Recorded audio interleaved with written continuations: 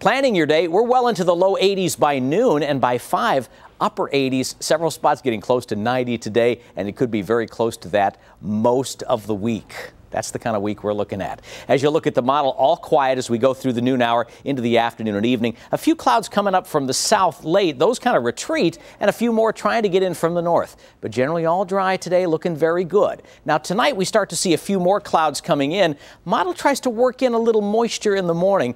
I don't think so. I think there's a slim chance as we go into the afternoon. The air is going to be increasingly steamy over the next few days. Here's noon, and here we get later in the day. So scattered showers and storms a possibility, but widespread rain looks doubtful tomorrow. It looks much more likely for Wednesday with a high, 90 plus. Looks like low 90s, a morning low of 72. Thursday and Friday, we're back in the upper 80s, morning lows, upper 60s to around 70. And the weekend, you're thinking Buckeye football, thinking C-Deck and sizzle anyway. You're looking at 90 degrees, sunshine there, 91 for Sunday.